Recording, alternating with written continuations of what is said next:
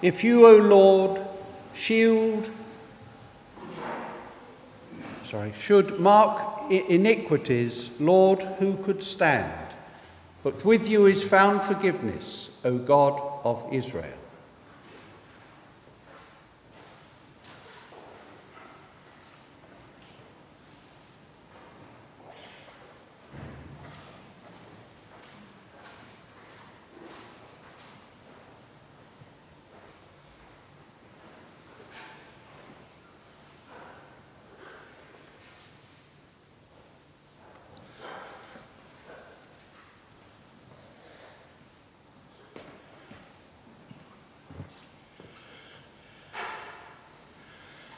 In the name of the Father, the Son, and of the Holy Spirit. Peace be with you. Let us prepare for this celebration of the Mass by first calling to mind our sins.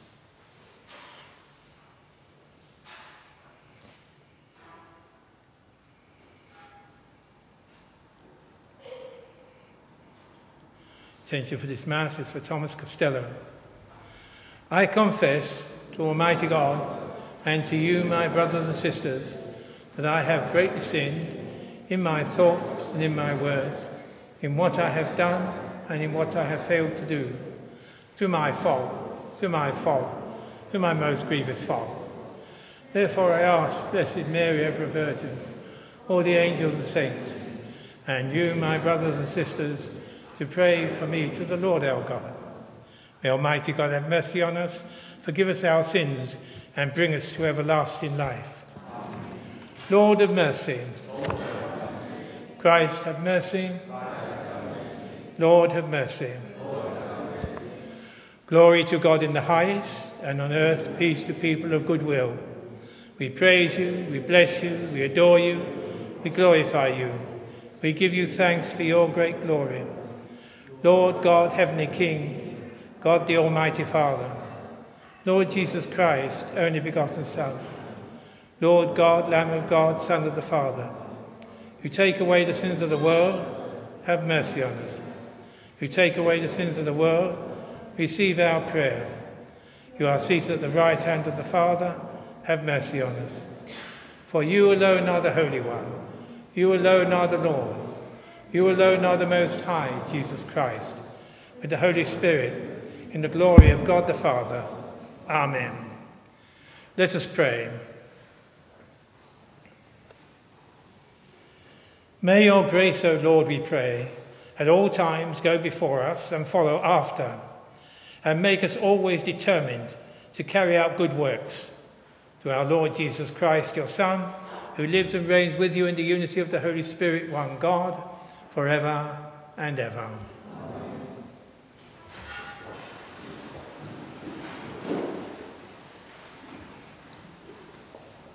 A reading from the prophet Isaiah.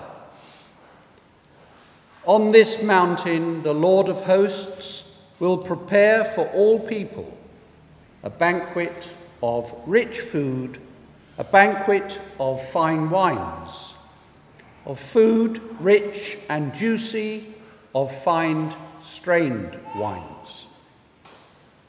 On this mountain he will remove the mourning veil covering all peoples, and the shroud enwrapping all nations. He will destroy death forever.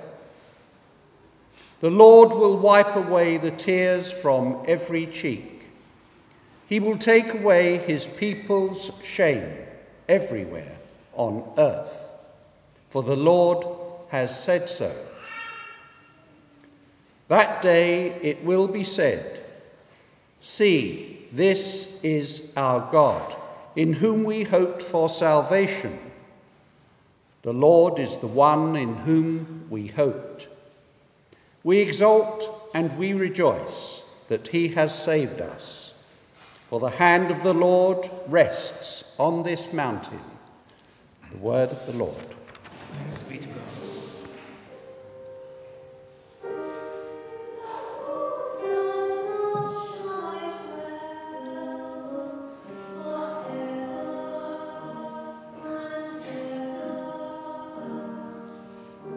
The Lord is my shepherd.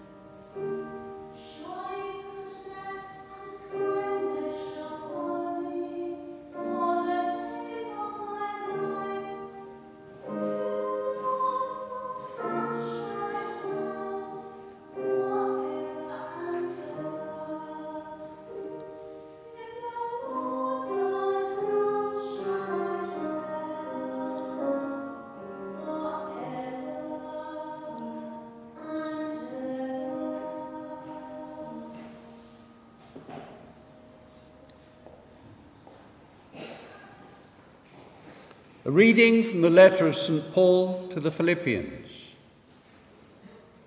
I know how to be poor, and I know how to be rich too. I have been through my initiation, and now I am ready for anything, anywhere, full of stomach or empty stomach, poverty or plenty. There is nothing I cannot master without the help of the one who gives me strength.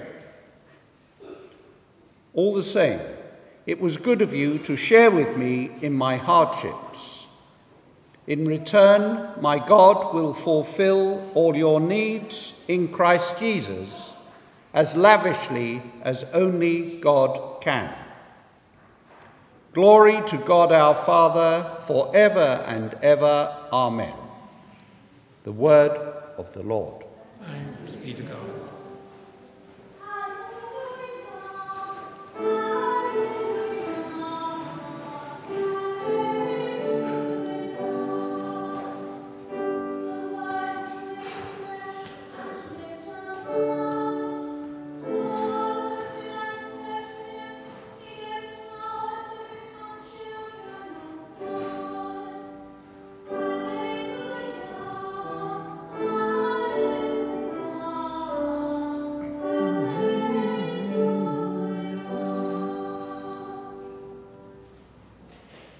The Lord be with you. A reading from the Holy Gospel according to Matthew. Jesus said to the chief priests and the elders of the people, "The kingdom of heaven may be compared to a king who gave a feast for his son's wedding. He sent his servants to call those who had been invited, but they would not come. Next, he sent some more servants. 'Tell those who have been invited,' he said, 'that I have my banquet all prepared. My oxen are fattened, cattle have been slaughtered, everything is ready. Come to the wedding.' But they were not interested. One went off to his farm, another to his business, and the rest seized his servants, maltreated them, and killed them. The king was furious. He dispatched his troops, destroyed those murderers, and burnt their town. Then he said to his servants, 'The wedding is ready. But as those who were invited proved to be unworthy, go to the crossroads, to the town, and invite everyone you can find to the wedding.' So these servants went out on the roads and collected together everyone they could find, bad and good alike. And the wedding hall was filled with guests. Then the king came in to look at his guests. He noticed one man who was not wearing a wedding garment, and he said to him, 'How is it you get in here, my friend, without a wedding garment?' And the man was silent. Then the king said to his attendants, 'Bind him hand and foot and throw him out into the dark, where there will be weeping and grinding of teeth. For many are called, but few are chosen.'" The Gospel of the Lord.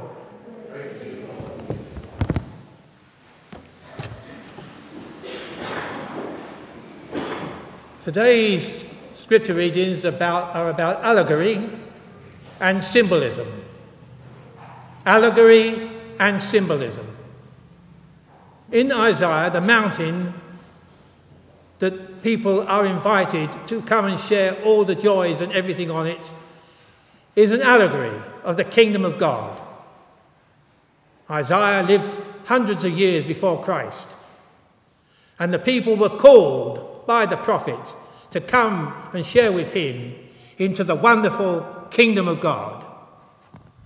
But they decided not to, the people that is. We have in the Gospel an allegory about the wedding feast.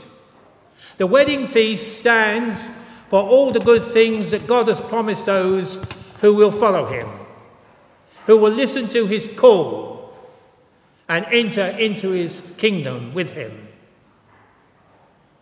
But, as with the prophet, the people decided not to listen. And they went their own way, not listening to the invitation of the good God, of the good kingdom that was in store for those who were prepared to make sacrifice in this life in order to enter into the kingdom of God and the joys of God into eternity. The same applies really today, doesn't it? The allegory, the kingdom of God.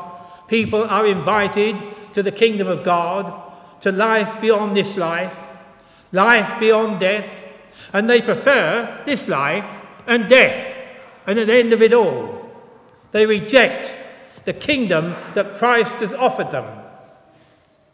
They do not want to know. They go their own ways.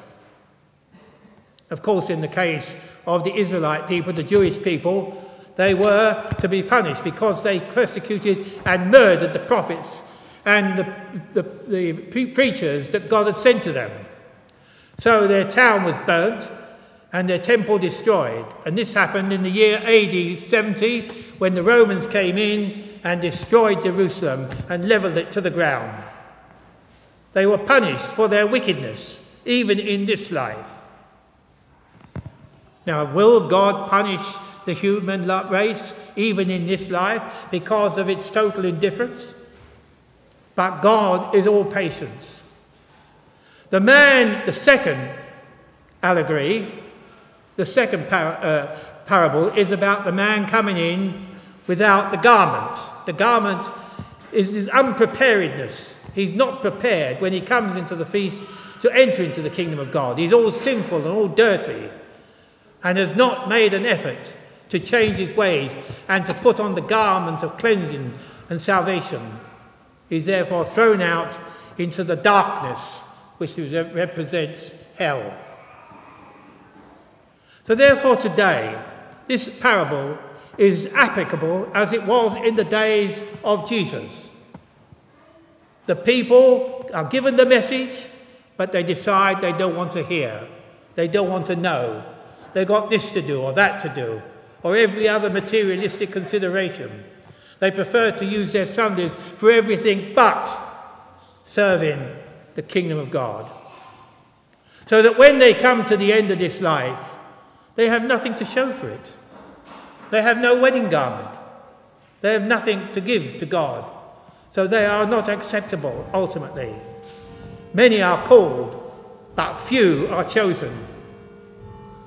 It is because they have decided on their own account to ignore the call of God, to follow his ways, to look to him and his kingdom. And Jesus promises them, it's a symbol, allegory of what the kingdom of God will be like, the wedding feast. That's a symbol, an allegory of the kingdom of God.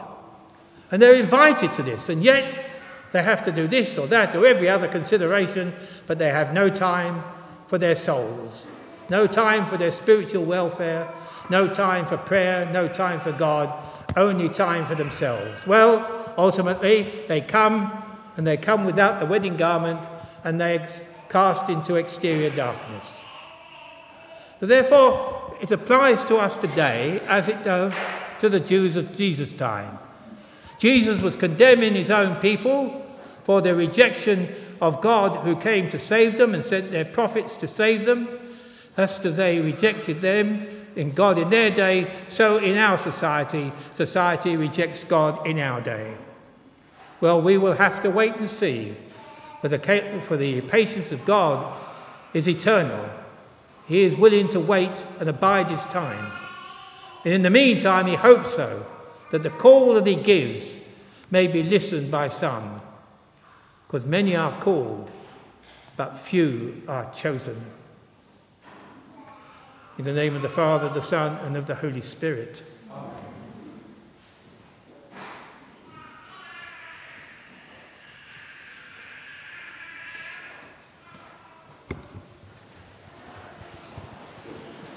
Let us now stand and make our profession of faith. I believe in one God, the Father Almighty, maker of heaven and earth, of all things visible and invisible. I believe in one Lord Jesus Christ, the only begotten Son of God, born of the Father before all ages, God from God, light from light, true God from true God, not made, consubstantial with the Father. Through him all things were made. For us men and for our salvation, he came down from heaven, and by the Holy Spirit was incarnate of the Virgin Mary and became man. For our sake he was crucified under Pontius Pilate. He suffered death and was buried, and rose again on the third day in accordance with the Scriptures. He ascended into heaven, and is seated at the right hand of the Father. He will come again in glory to judge the living and the dead, and his kingdom will have no end. I believe in the Holy Spirit, the Lord, the giver of life, who proceeds from the Father and the Son. With the Father and the Son is adored and glorified, who has spoken through the prophets. I believe in one holy, Catholic and Apostolic Church. I confess one baptism for the forgiveness of sins, and I look forward to the resurrection of the dead and the life of the world to come. Amen.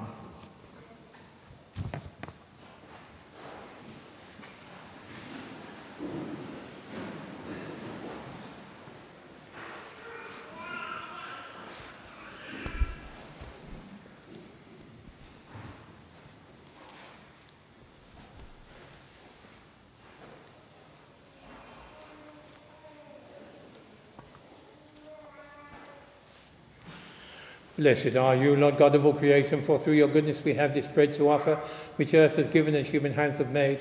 It will become for us the bread of life.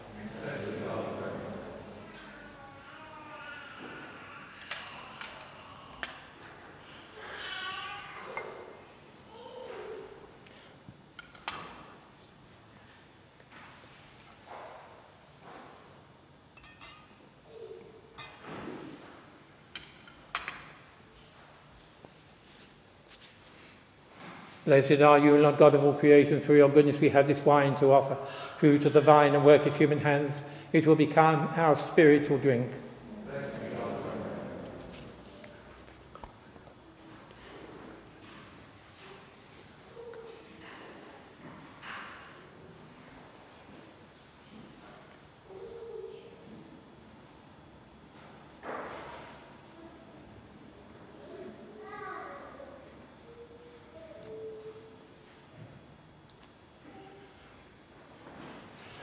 Pray, brethren, that my sacrifice and yours be acceptable to God, the Almighty Father.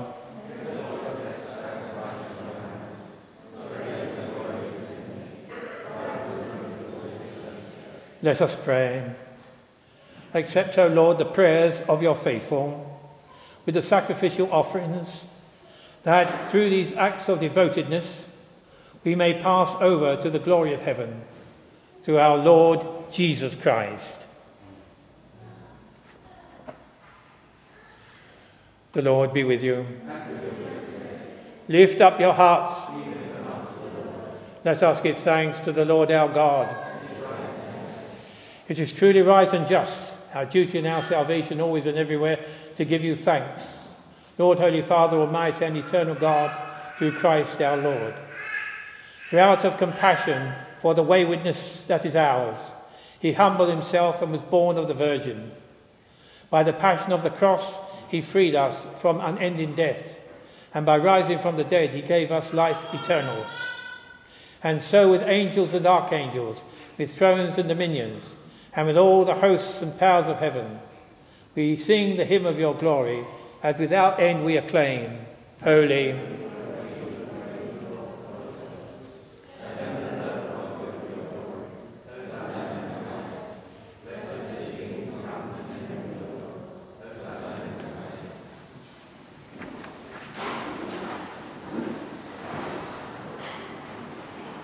you are indeed holy, O Lord, and all that you have created rightly gives you praise. For through your Son, our Lord Jesus Christ, by the power and working of the Holy Spirit, you give life to all things and make them holy. And you never cease to gather people to yourself, so that from the rising of the sun to its setting, a pure sacrifice may be offered to your name. Therefore, O Lord, we humbly implore you, by the same Spirit, graciously make holy these gifts we have brought to you for consecration, that they may become the body and blood of your Son, our Lord Jesus Christ, at whose command we celebrate these Eucharist. For on the night he was betrayed, he himself took bread, and giving you thanks, he said the blessing, broke the bread, and gave it to his disciples, saying, "Take this, all of you, and eat of it, for this is my body, which will be given up for you."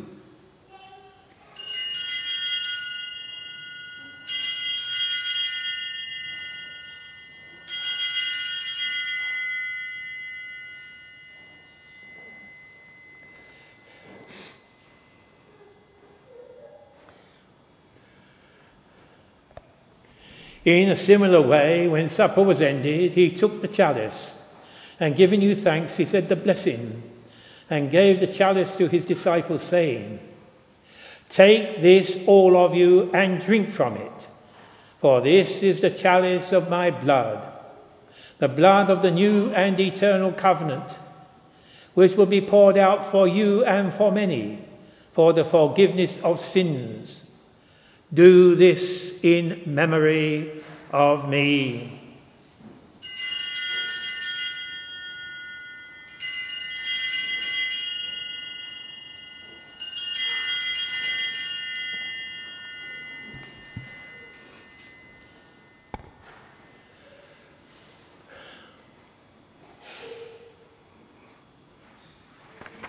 The mystery of faith. Save us.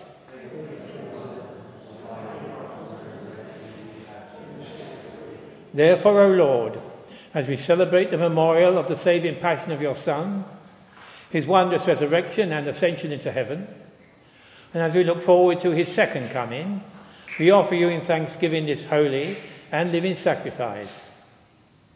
Look, we pray, upon the oblation of your church, and recognizing the sacrificial victim by whose death you will to reconcile us to yourself, grant that we, who are nourished by the body and blood of your Son, and filled with his Holy Spirit, and become one body, one spirit in Christ.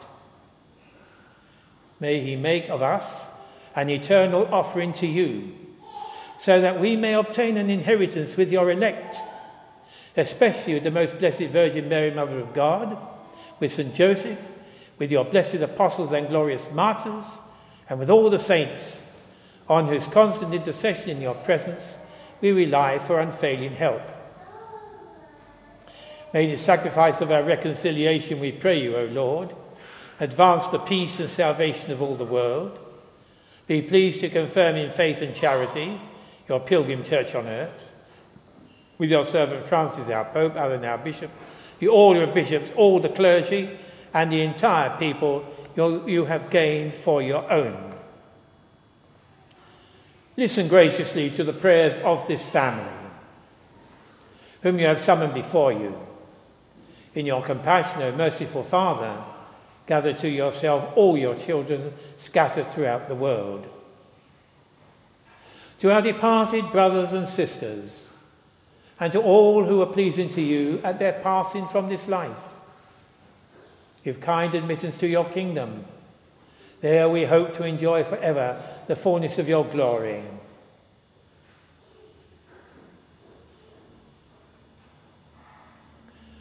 Through Christ our Lord, through whom you bestow on the world all that is good.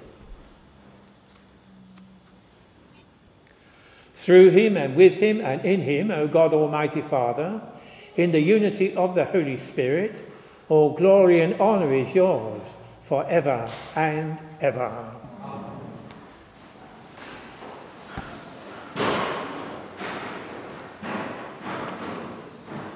At the Saviour's command and formed by divine teaching, we now pray, Our Father, who art in heaven, hallowed be thy name. Thy kingdom come, thy will be done on earth as it is in heaven. Give us this day our daily bread, and forgive us our trespasses, as we forgive those who trespass against us. And lead us not into temptation, but deliver us from evil. Deliver us, Lord, we pray, from every evil. Graciously grant peace in our days, that by the help of your mercy we may be always free from sin and safe from all distress, as we await the blessed hope and the coming of our Saviour, Jesus Christ. Lord Jesus Christ, who said to your apostles, "Peace I leave you, my peace I give you," look not on our sins, but on the faith of your church, and graciously grant her peace and unity in accordance with your will, who live and reign for ever and ever. Amen. The peace of the Lord be with you always.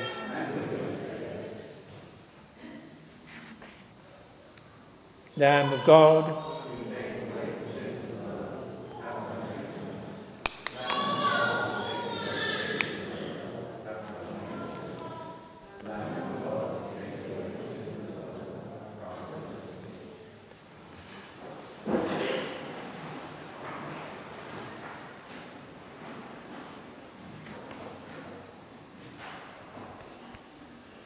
behold, the Lamb of God, behold him who takes away the sins of the world. Blessed are those called to the supper of the Lamb. Lord,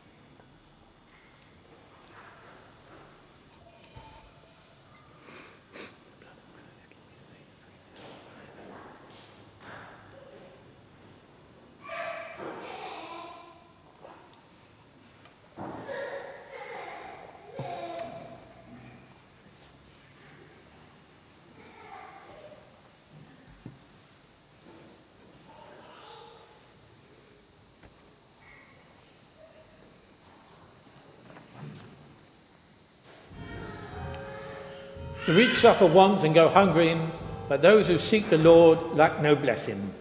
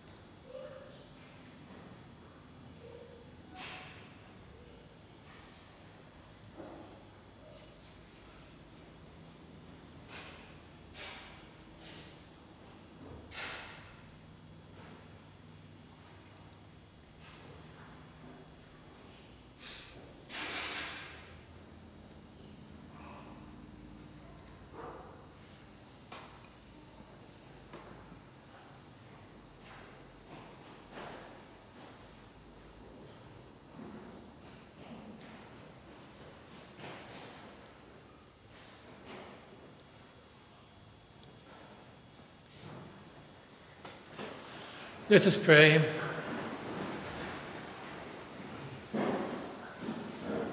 We entreat your majesty most humbly, O Lord, that as you feed us with the nourishment which comes from the most holy body and blood of your Son, so you may make us sharers of his divine nature, who lives and reigns for ever and ever. The Lord be with you. May Almighty God bless you, the Father, Son, and Holy Spirit.